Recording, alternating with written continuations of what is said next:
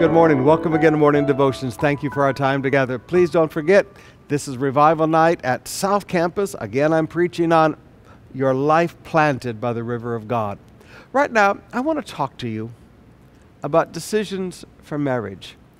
Young men, oftentimes, they look around the auditorium and they're looking for a beautiful young Christian girl to marry, and they go completely on, what does she look like? Does she have the face of an angel? It's all about appearance.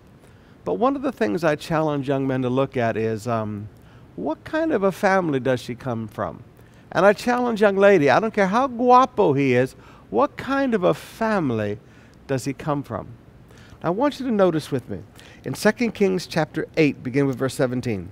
Jehoram was 32 years old when he became king, and he reigned in Jerusalem 8 years. But Jehoram followed the example of the kings of Israel, and was just as wicked as King Ahab, for he had married one of Ahab's daughters. Now, look at Ahaziah in chapter 8, beginning with verse 26. Ahaziah was 22 years old when he became king, and he reigned in Jerusalem 1 year. His mother was Athaliah, a granddaughter of the king Omri of Israel.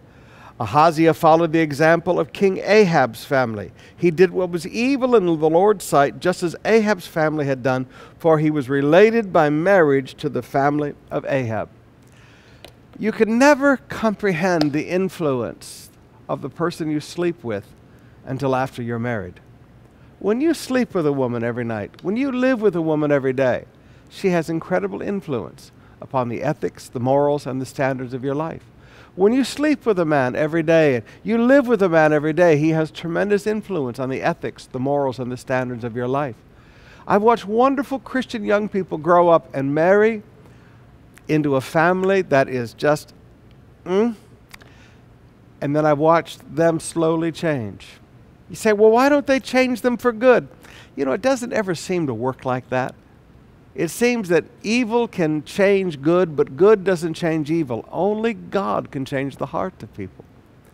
Now, young people, I challenge you today, when you start looking around to find who you're going to spend your life with, don't just look at the face.